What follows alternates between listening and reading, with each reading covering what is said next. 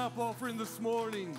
Hallelujah. Lord, we thank you for the opportunity to come into this room today, to worship you, Jesus, and to glorify the King of Kings and the Lord of Lords. And Lord, on this big game day, Lord, we want to celebrate the true victor of the greatest game, which was the game that was done and waged for our soul. And Lord, we want you to be lifted up in all that we do in this church service today. We'll give you the praise, the glory, and the honor, for we ask it. Say it with me, church, in Jesus' name, amen. Well, praise the Lord. You glad to be in church today? We hope for those of you who are watching online, we're glad that you're tuning in, because the most important thing you'll watch today isn't this afternoon, it's right now. Amen? Amen. So let's keep worshiping the Lord. There's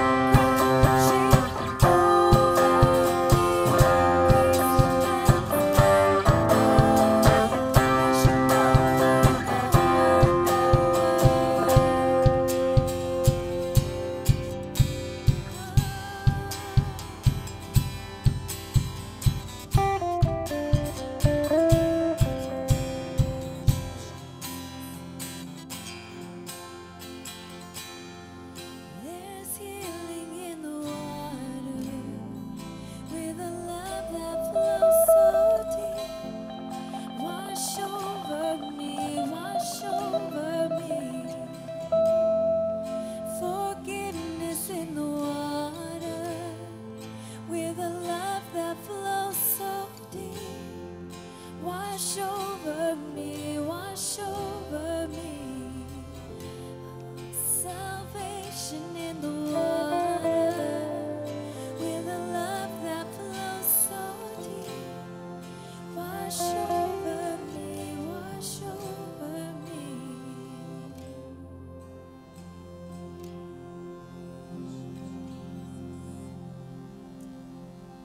Hallelujah, Jesus.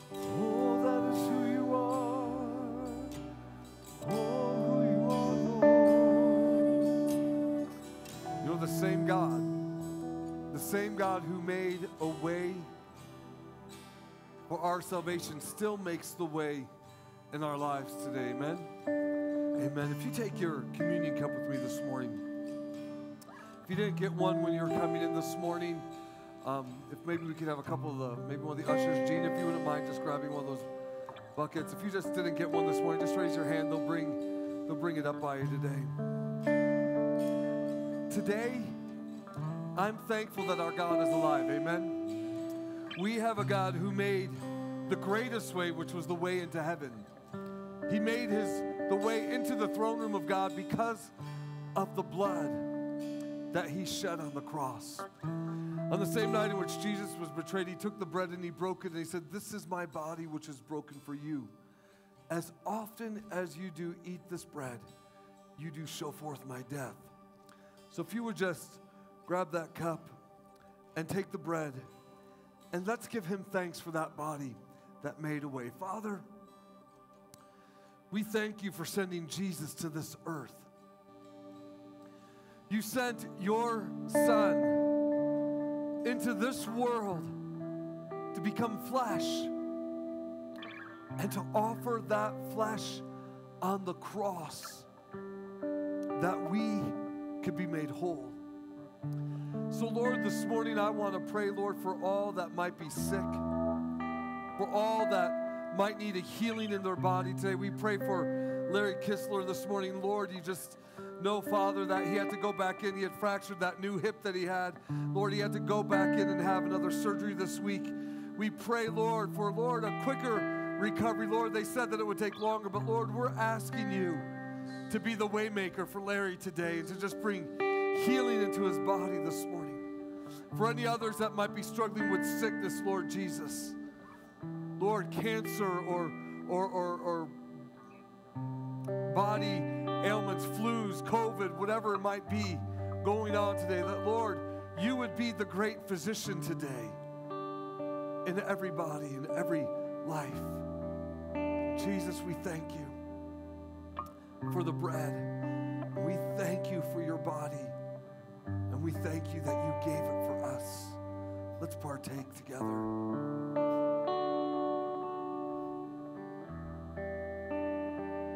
And then he took the cup. And he said, "This is the blood of a New Testament. As often as you drink this cup, you do show forth my death." The blood of Jesus. The blood of Jesus. Nothing could wash away the wrong that we had done. Nothing could wash away our sins except for the blood of Jesus. Lord, today we thank you for the cup that we hold in our hand. Lord, no matter what wrong we've committed, no matter what sin we've partaken of, Lord, your blood made it possible that if we confess that sin, that you promise to be faithful and just to forgive us of all our sin and cleanse us from all unrighteousness. No other cup, no other blood could wash that sin away. But your blood was enough. It was enough. Powerful to cleanse. And we thank you, Jesus, today for your forgiveness. We thank you for your mercy. We thank you for your love and for the sacrifice you made for us. Let's partake in the cup together. Hallelujah. Come on, let's just thank him, church. Thank you, Jesus. Thank you for your sacrifice, Jesus. Thank you, Lord, for the way that you made Jesus. Lord, I pray for anyone that be in this room today that has need. Lord, other needs in their life today that maybe we haven't mentioned already. Lord, I want to remember Donna, Lord, this woman who's been brought before you, Lord. She's a Christian from Lebanon, Lord God, and you see that there's a battle going on in her family. God, I pray that you would just be released into that situation, that your will would be done in that circumstance in her life. Father, for any others, Lord, for marriages, Lord God, for homes that need healing, restoration, Lord, for those who are needing to be set free from bondages, God. We look to you. We look to that blood, Lord. You are the way maker. You made that way on the cross through your blood. And we look to you today, Lord Jesus, to make that way in our lives. You are here, standing in this place. I worship you.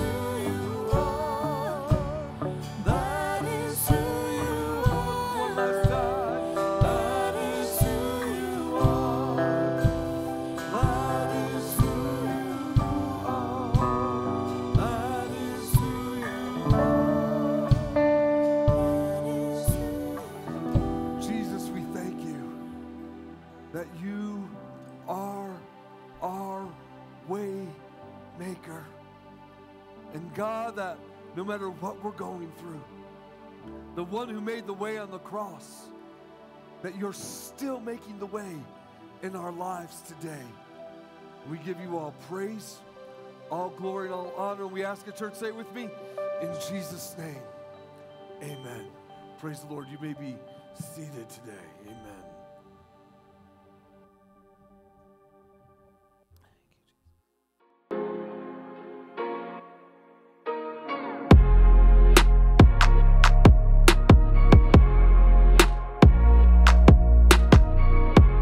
Good morning and welcome to Destiny. It's so sweet to be together again worshiping the Lord. An important way we worship is through giving. If you're here in person, the greeters will be right outside after service to collect tithe and offering. It's also very easy to give online at yourdestinychurch.org. There's also the option to mail in your tithe and offering at P.O. Box 144, Fort Lupton, Colorado 80621. Now let's check out what's coming up here at Destiny.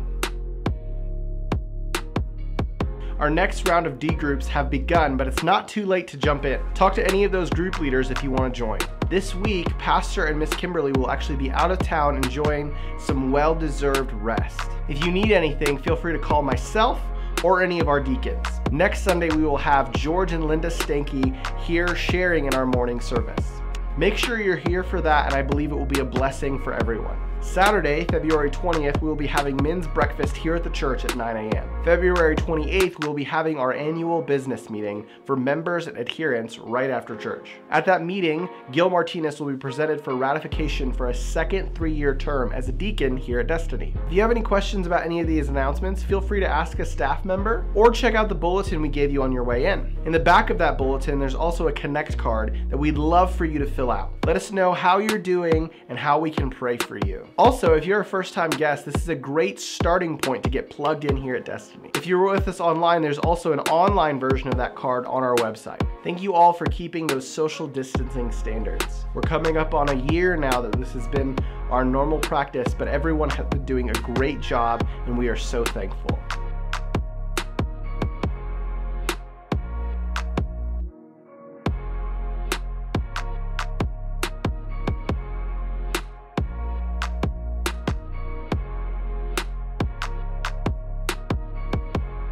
Thank you all for worshiping with us today. Whether you're here in person or you're joining us online, we are so glad you're here.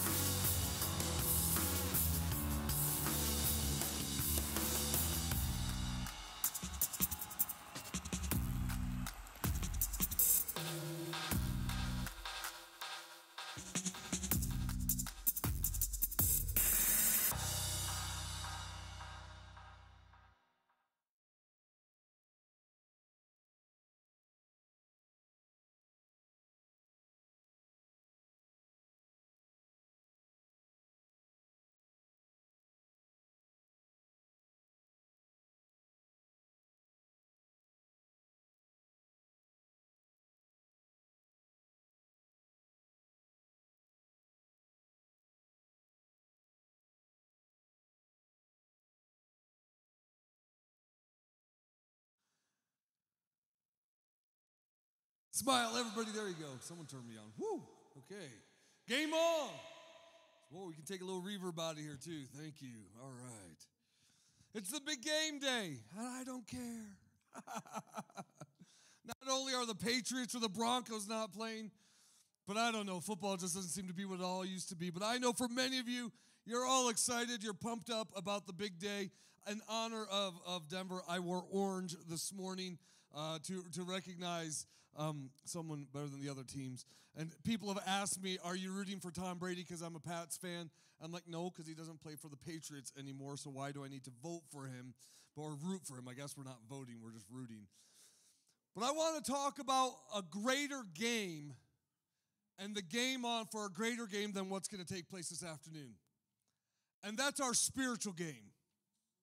There's a greater game, a more important game than the game that all of America seems to tune into on the first Sunday of every February.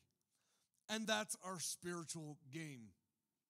How many of you are already engaged in that game? You see, I'm going to talk this morning from a premise believing that the majority in this room, and even the majority of probably people watching online this morning, that you're already in this game. You've already accepted the challenge to get in and be a player and to get your spiritual game on. There are a lot of people in the world who are spectators of other people's spiritual game. They sit on the side, they sit in the bleachers, they eat the junk food of the world, you know, the hot dogs and the popcorn and the pizza, and they eat all that junk food that this world has to offer in a spiritual sense. That will be all the things, all the sins, the pleasures of this life. And they watch other people get their spiritual game on. But today I want to talk to those of us who are in the game. And I want to talk because some of you might be sitting benched and you need to get back in the game. You need to not just even be on the bench. You're on the team, but you're really not participating. But I want to talk about what it is, because you see, we have this prize that we're aiming for, and that prize is heaven. And there are things that relate to things like sports and athletics and football games that relate to our spiritual life as well. Christ has already paid the price. We know that in the long run we are winners. But you know what? God doesn't want you to be that guy on the bench who's letting everybody else do the work to win the Super Bowl. You know what I'm saying? You always have those players who never get out into the game, but they still get the ring. There's a lot of Christians living like that today. But I don't know about you. That's not how I want to live my walk with Christ. Football didn't really quite exist in Paul's day or Jesus' day, but other athletics did. And in that, Paul writes this in 1 Corinthians 9:24.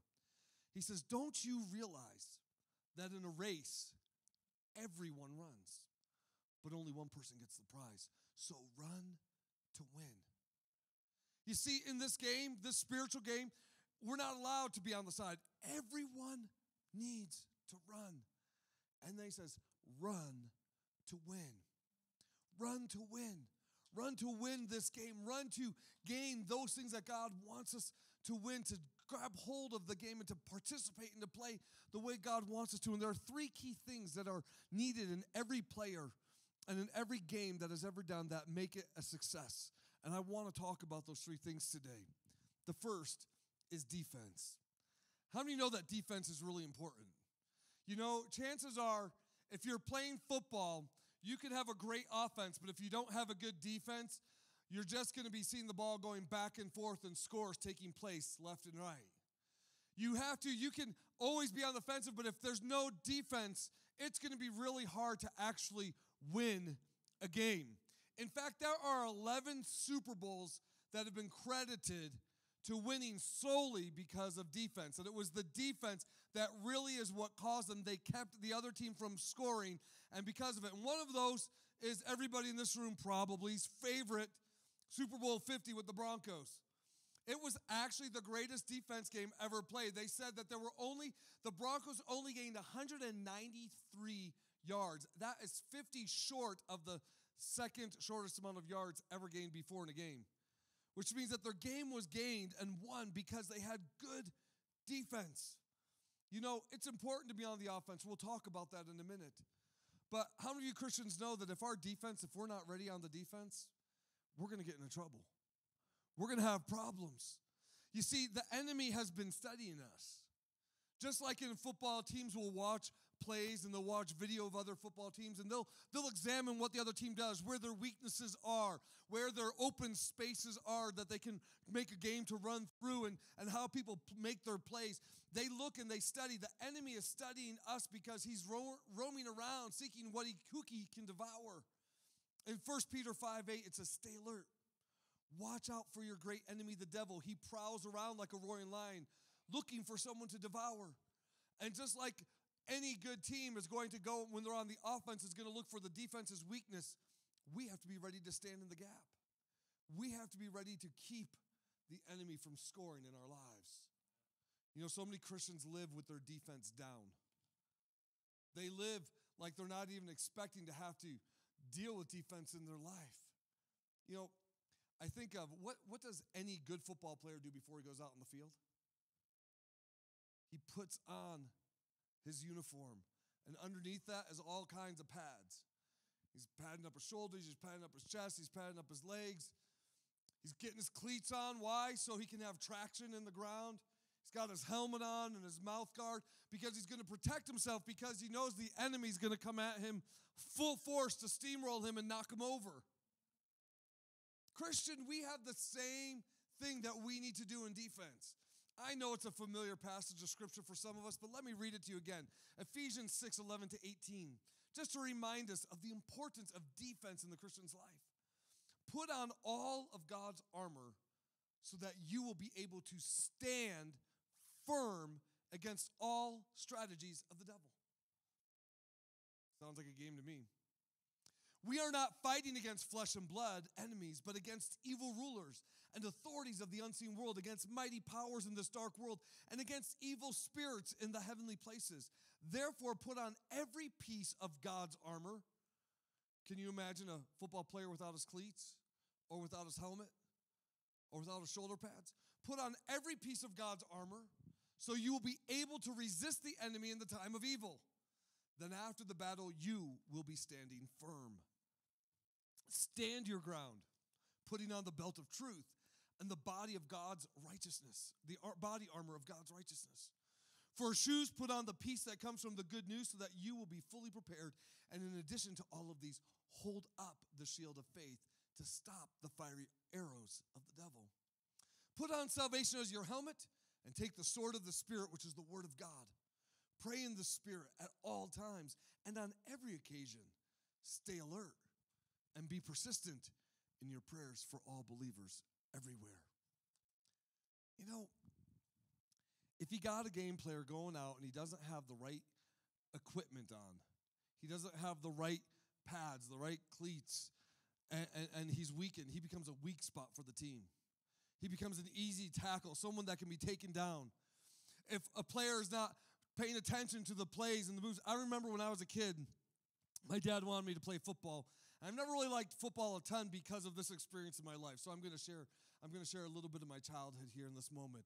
My dad, I remember doing it was called the Pop Warner League where I was. And I remember going to Pop Warner League when I was a kid and going through weeks and weeks of this practice before, where you have to kind of like run in place and fall on the ground and run in place. And you just kind of like made yourself hurt and ache and get tired and run around. I didn't like that much, but I did it for weeks. And then my parents decided to go on vacation the week that they were teaching all the plays. And so we go on vacation. I come back. I have no clue what anybody is doing. I'm like, I did all of that training and prep just to be clueless about the strategy of the game. And I remember going to my dad saying, I don't want to play because I didn't know what I was doing. And rather than learning what the strategies was, I quit. I never played football, and I didn't watch it until I became an adult because I felt that bad because I didn't know how to play the game. But how many Christians are living their spiritual game that way? How many Christians are you out there today?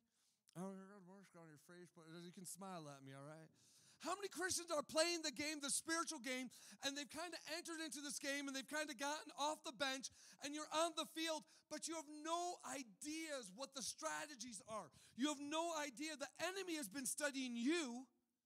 He knows your weakness. He knows what brings you pleasure. He knows what you're tempted by.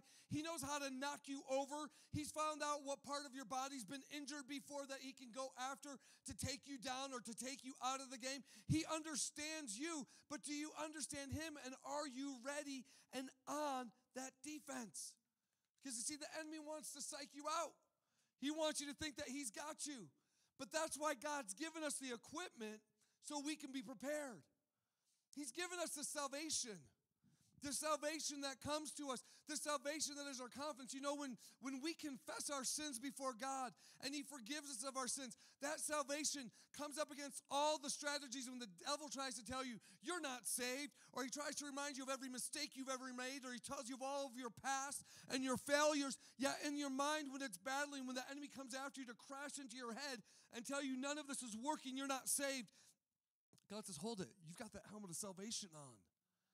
That salvation tells you that it's not by your works of righteousness that I've done, that you've done, but by my grace, by my sacrifice. We sang about it. We celebrate it in communion. You're saved because of me. And then there's that peace because the enemy wants to bring turmoil into your life. How many Christians, when they're playing the spiritual game, give up and fall down and get tackled, get taken out of the game because when trouble comes, they don't have peace to hold on to. When trouble comes, their feet are not sure and their peace is robbed from them. But what's the peace? It's the gospel of peace, the shoes, the good news of Jesus Christ. What's the good news of Jesus Christ? That Christ is there in the midst of every circumstance with us.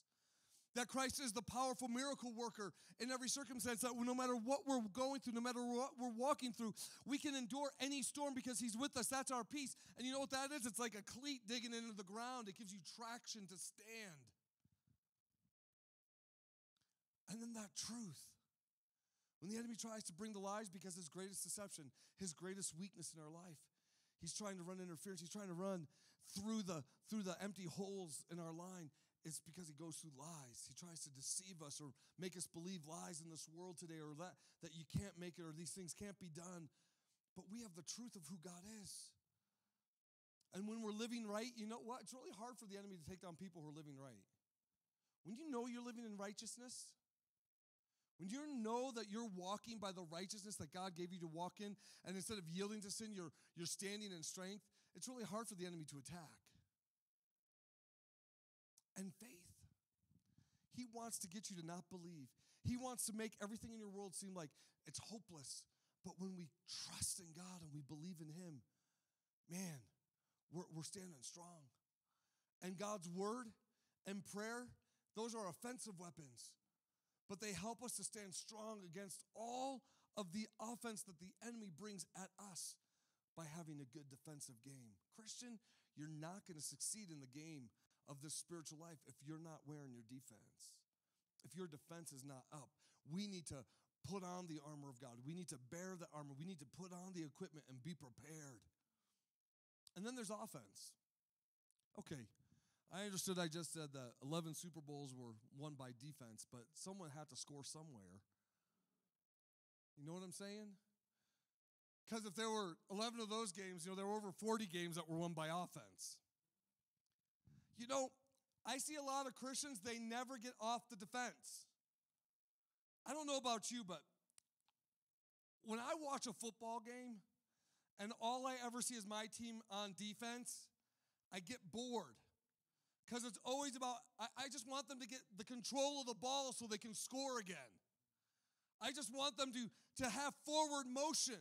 Because if all you ever are is being pushed down the field towards your end zone, toward the enemy scoring against you, you're never making motion towards the progress that you need to make.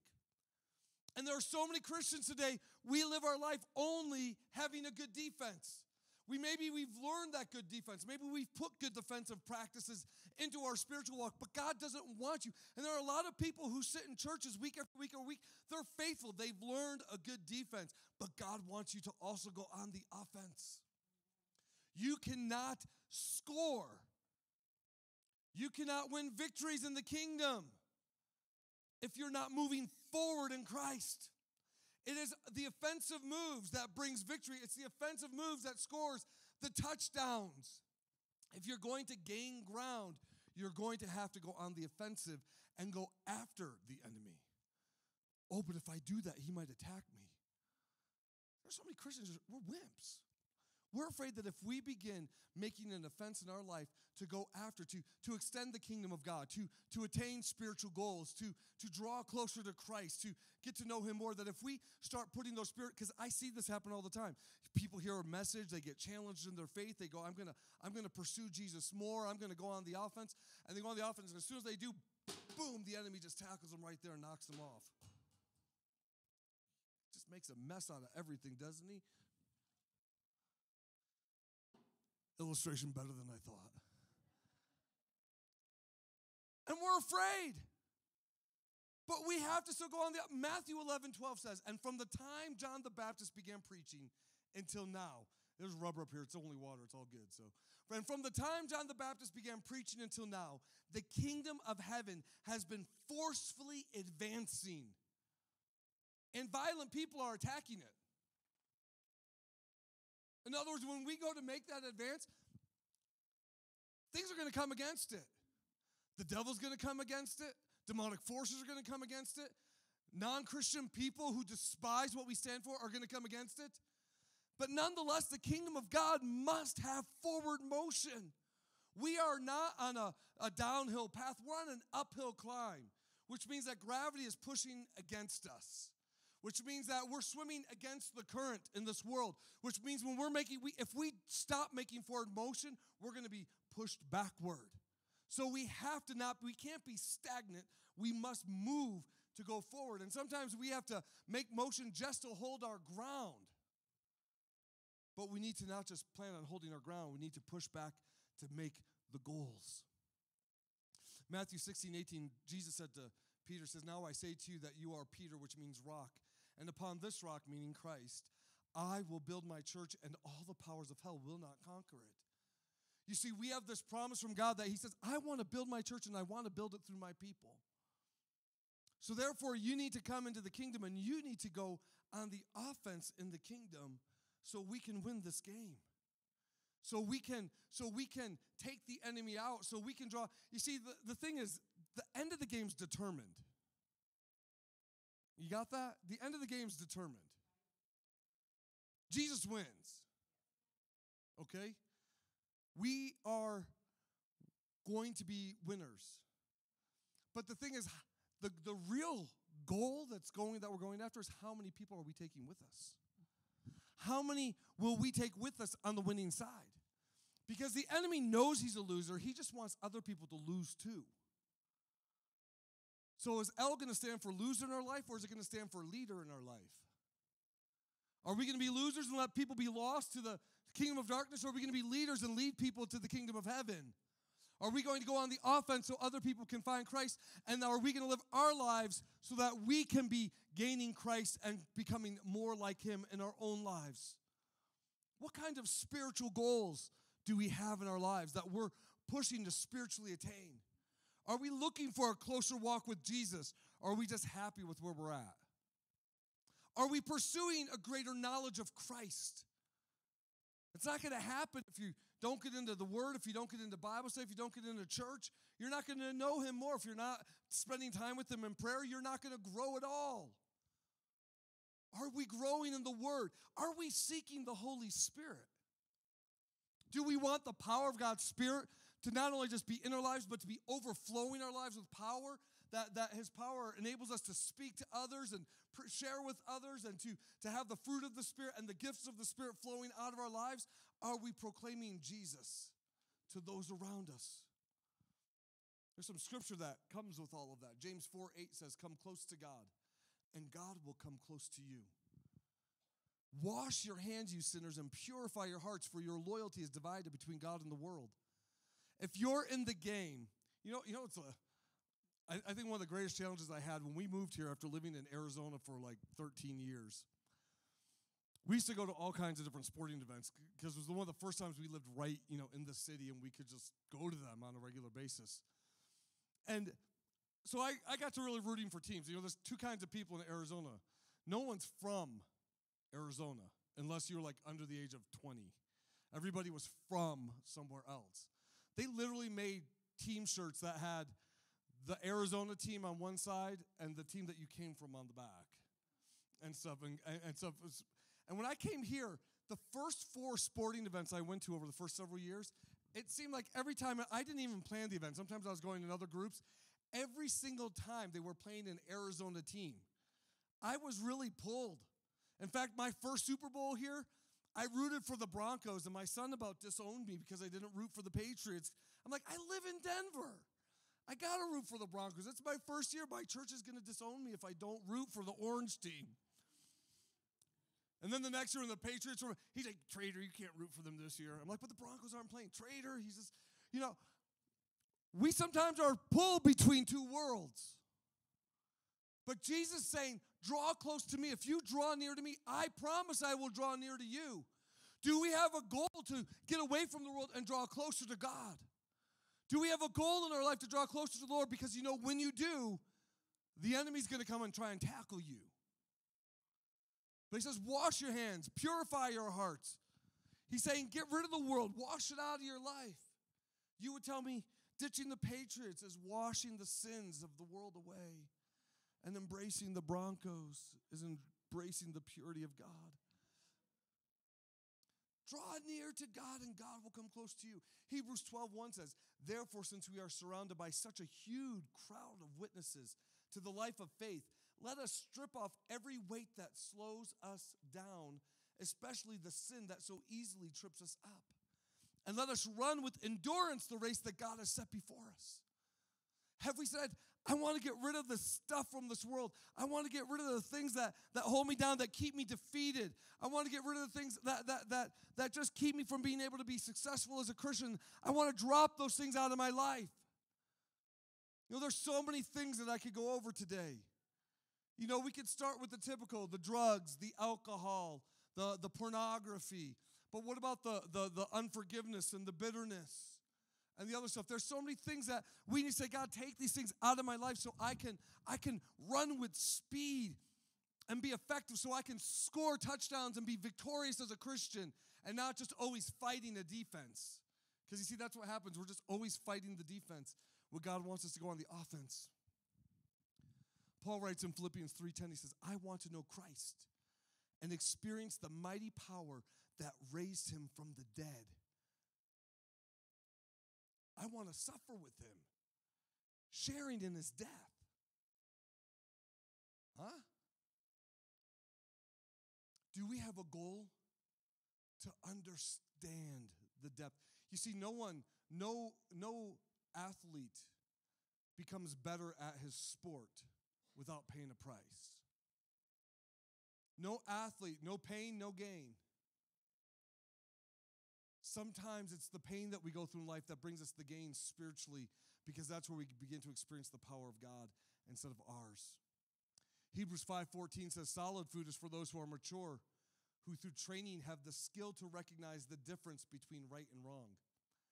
If all you want is the easy drinking milk of God's word and the easy stuff, the bless me, and we never get into the solid meat of the word and we digest it into our lives, we'll never know the true difference between the right and the wrong and how we go.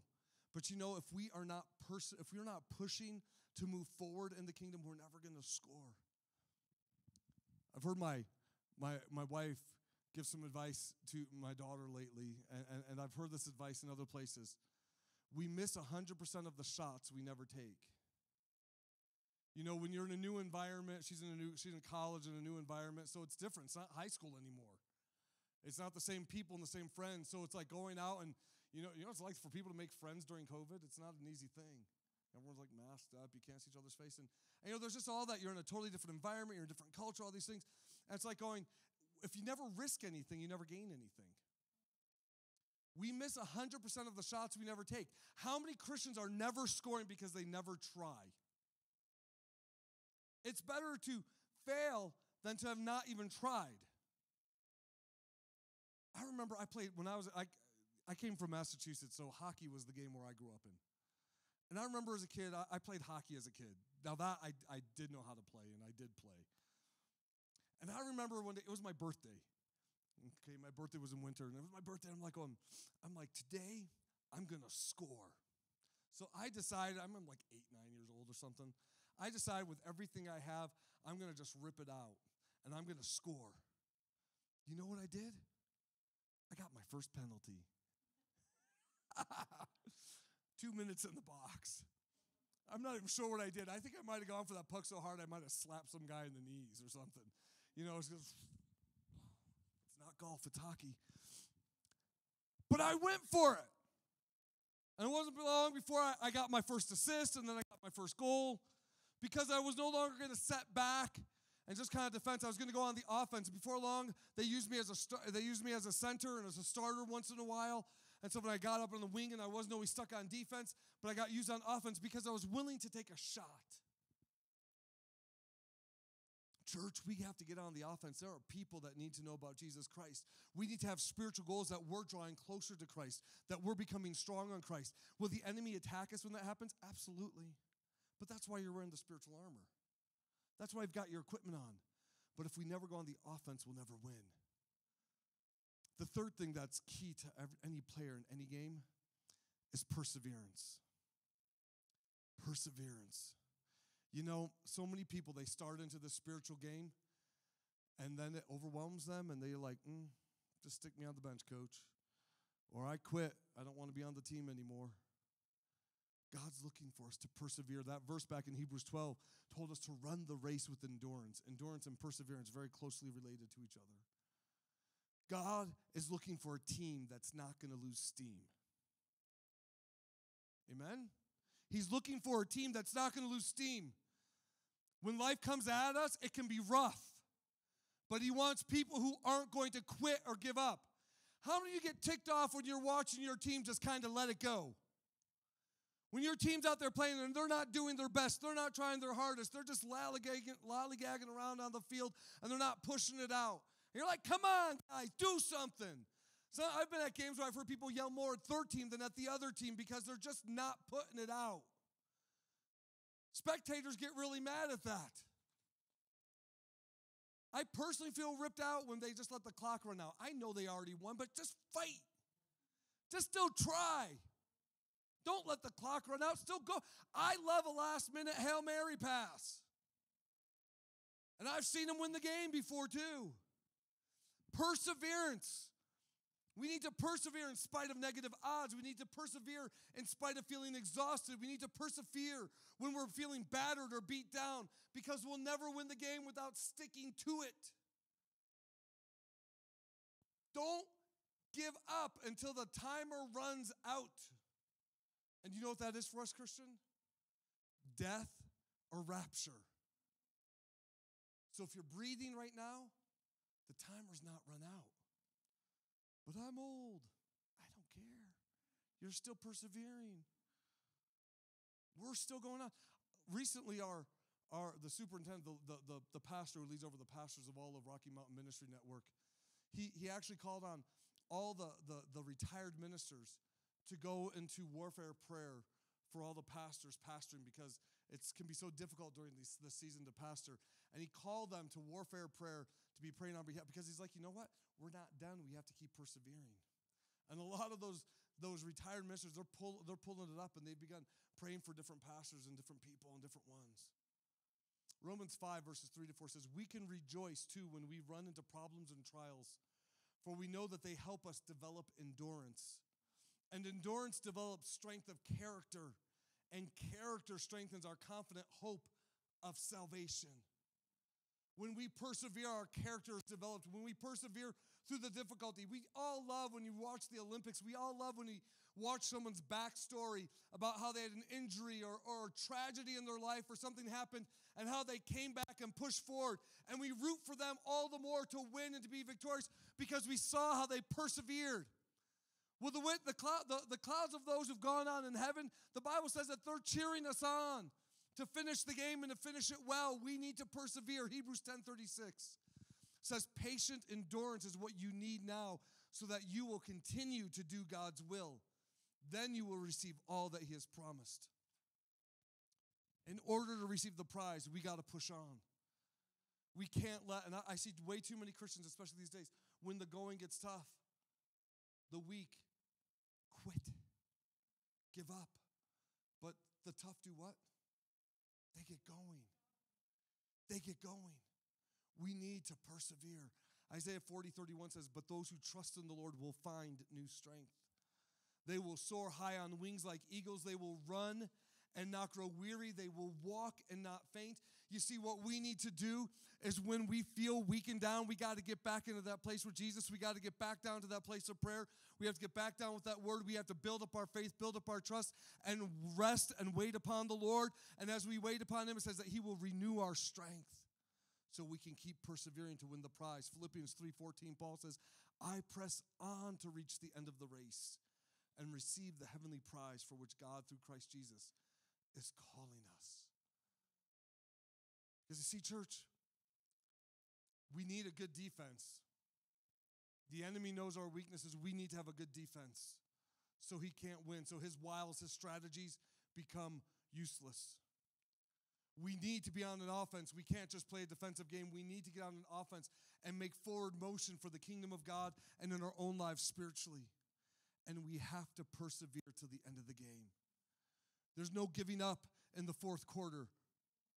There's no giving up in the third period. There's no giving up in the last inning. We need to push on until we have achieved the victory. Because the game's not over yet.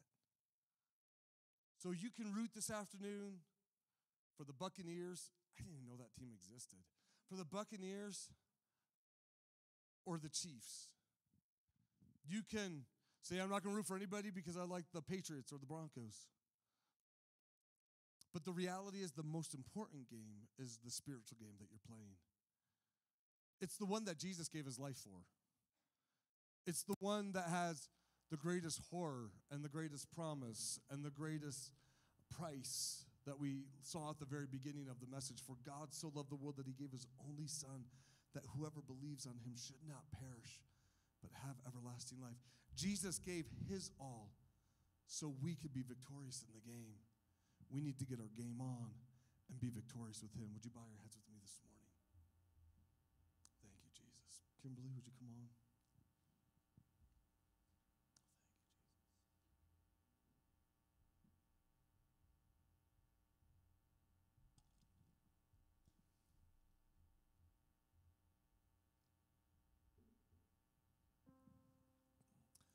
Whether you're here in this room or if you're watching with us online this morning, how's your spiritual game? Right now, just ask yourself that question.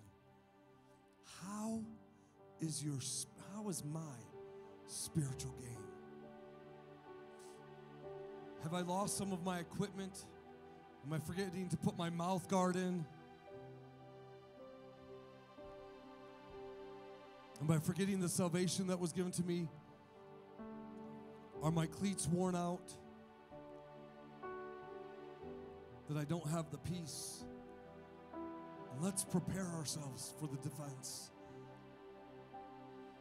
But we also have to ask, have I allowed myself to only be on the defense as a Christian? Or am I moving the game forward on the offense? I believe that's a place where so many Christians are today. We're not moving it forward on the offense. Jesus is saying, come on, we got to score.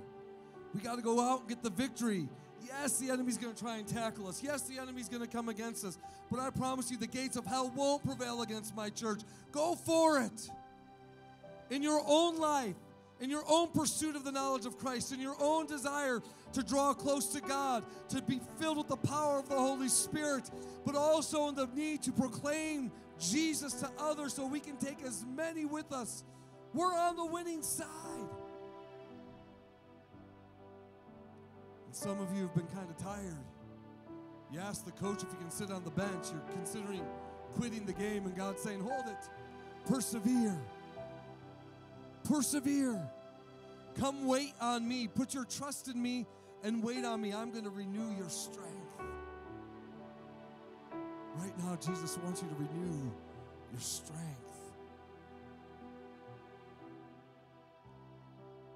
So where you are right now in your seat today, whichever area God is just dealing with your heart about, right now I want you, as your heads are bowed and your eyes are closed, to just surrender that part, that weakness in your game right now.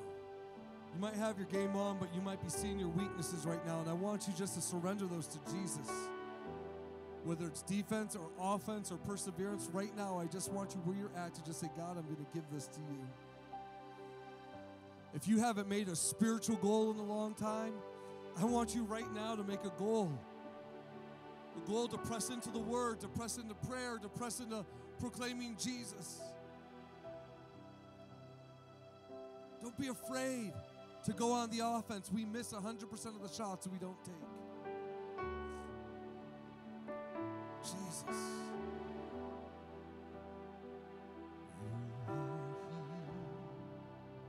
Standing in this place, I worship you. Can we get the words, please? I worship you.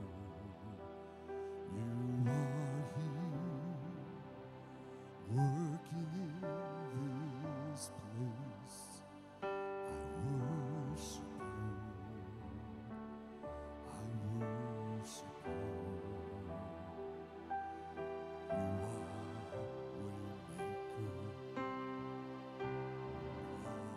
keeper, light in the darkness, my God, that is who you are. Oh, you are waymaker, miracle worker, promise keeper, light in the darkness, my God, that is who you are. Jesus, I pray in this room this morning that, Lord, on this game day, that, Lord, your church would put their game on. If you're willing to put your game on, stand to your feet. If you're willing to get your game on, if you recognize I need better defense, I need better offense, I need more perseverance, just stand to your feet right now. Lift up your hands to God and say, God, I want to put my best game on today. I want to put my best game on. Just reach out to the Lord. Say, Jesus, I want to have my best game on. We know we already win, but He doesn't want you sitting on the bench. He wants you to earn that Super Bowl ring. He wants you shooting for the most valuable player. Come on. Let's just get in the game and say, Jesus, yes, here I am. I want to be in the game. I'm on defense. I'm on offense. I will persevere, Lord. And Lord, I pray that you'd raise up your church stronger than ever before. Lord, ready, Lord, to stand against the wiles of the devil, Lord, ready to press in to know you more, to score, Father, ready to hold fast no matter what's coming at us in this life or in this world. We have the best coach of all times. We represent the best team of all, anywhere. We're on Jesus' team. So, Lord, today we surrender. We surrender to you. And we say, work in my heart, work in my life. I give it all to you, Jesus. I give it all to you, Jesus. Lord, I now pray, Father, that as we go from this place, that you would go before us. And Lord, when we're watching defense or offense or perseverance this afternoon, may we remember the spiritual game that we're in. And Lord, may we put on our spiritual game. May we put on our equipment. And may we be ready to be used by you. Lord, we might be in the room with a relative who doesn't know you. Lord, give us opportunity to go on the offense and share Jesus. We might be in the room when a commercial that doesn't glorify you comes on. That might be a temptation in our life. Help us to put on our defense against it. And may we persevere for the kingdom of God. Be glorified in your church, I pray. Go with each one this day, we ask. For we ask it, say it with me, in Jesus' name, amen. Now, as you go today, can I just make 2 words of encouragement to you? I want to encourage you next week. Kimberly and I won't be here, but focus on the family. George and Linda Stanky, counselors for Focus on the Family down in Colorado Springs, they're coming up. They do marital seminars, and they're doing a great service for Valentine's Day. We have a gift for everybody who comes for Valentine's Day next week as well. This was planned before we were going to be away. We want to encourage you to be here. Don't say, oh, pastor's not going to be there. Make sure you come out. Also, if you haven't hit one of the discipleship groups, James is on Wednesday night. Keith is on Tuesday night. I'm online Thursday morning, or you can catch it later. Catch those studies. Get into them. Grow in Jesus. Make it a goal. Amen? Amen. And there are these 2 people in the back over here that I wanted a chance to just introduce. They have their masks on already. John and Dawn, just wave real quick. John and Dawn were recently the pastors at Greeley First Assembly, but in January he became our network's leader over the Rocky Mountain District as one of our officials, as a secretary-treasurer, and they're here with us this morning. So if you see them on your route today, just say hi to them. Amen? Amen. God bless you as you go.